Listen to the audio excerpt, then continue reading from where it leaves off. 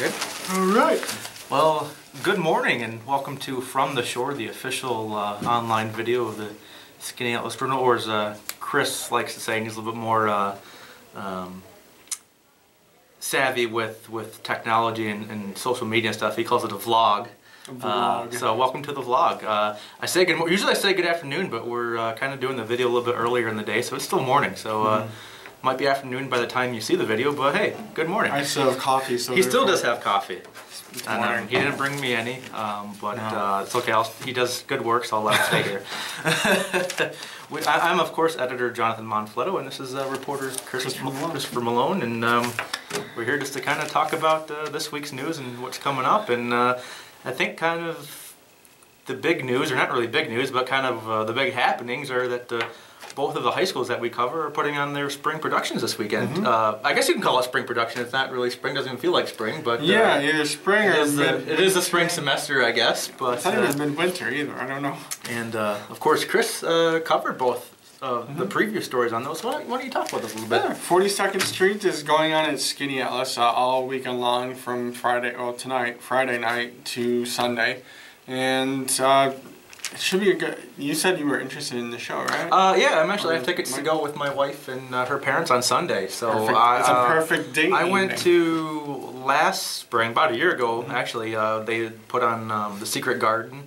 I went and saw that. The fall before that, they did The Lion, the Witch, and the Wardrobe. I didn't see that, but I got to see the rehearsal. And Skaneateles just always puts on some great productions. I think Mickey Kringram, you've gotten to talk to him, is just a phenomenal leader in that. And they have just such talented, enthusiastic students that perform and work behind the scenes, which is awesome. I mean, I think it was something like 80 students.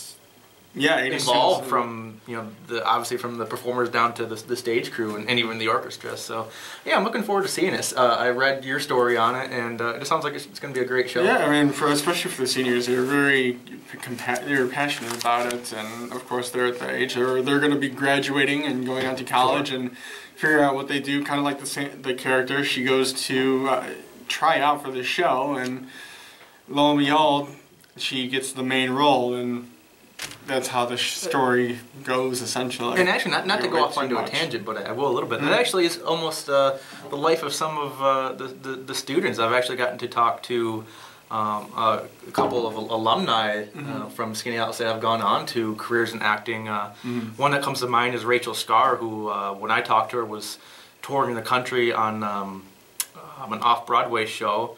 Nice Work If You Can Get It is what it was called, and she was kind of one of the... I don't think she was the lead role, but she had kind of one of the main roles in it, and she's only probably less than 10 years out of high school, if even that, So, and of course, going on at Marcellus, I'll let you talk about that. Yeah, Marcellus, Seussical, not Seussical the musical, but it is a musical called Seussical, based on characters of Dr. Seuss fame. Well, not ironically, but perfectly fitting. This week was Dr. Seuss's birthday, and the cast is so passionate, also very passionate. 80 some odd students also performing in it with pits and stage crew and characters themselves. And it starts off with a boy finds the hat, the Cat in the Hat appears, and he kind of coaxes the kid to create this world based off of suggestions by himself, being the Cat in the Hat, Nice. Instigator, and always my favorite instigator. I'd love to meet an animal that has capabilities to bring me into a new world where anything can happen. As well as a really cool hat. Yes, exactly. Now, are you planning to go see that? Yes, I'm going to probably go see on tomorrow afternoon, the 2 p.m. showing. Oh, cool. They don't have a Sunday show, but tonight and Saturday there's 2 performances, 2 o'clock in the evening. All right. Yeah, actually, as I was telling you, Waterloo High School, where the district where my wife teaches, they put that on for their fall production, and just a phenomenal show. And obviously, I mean, who doesn't love Dr. Seuss? And you have, like you said, you have Horton and the Cat in the Hat, the Grinch appears. I mean, pretty much every... Someone's out there saying, I don't like Dr. Seuss. There's always the one.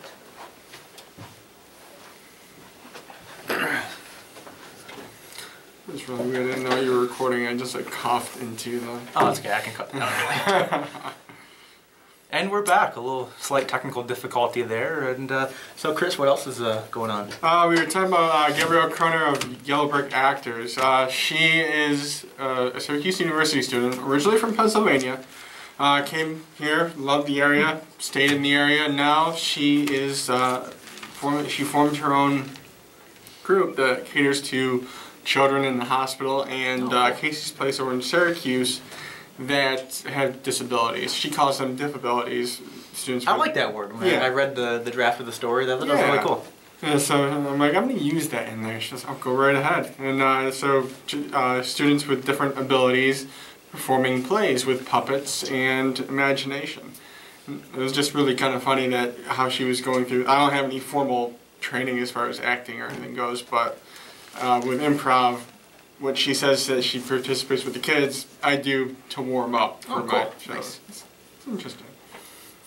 And well, what do you got going on? Well, I'm actually working on a pretty interesting story. As you may know, and by you I mean Chris as well as the people watching, the Skaneateles YMCA is getting ready to add a second rink.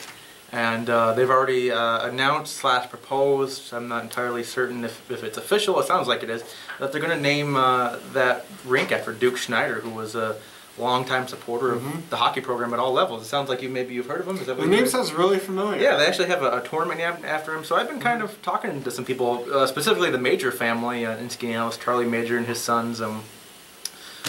Really close to the Schneider family and knew Duke from, Charlie says, from the time he was born, and of course his sons grew up with him.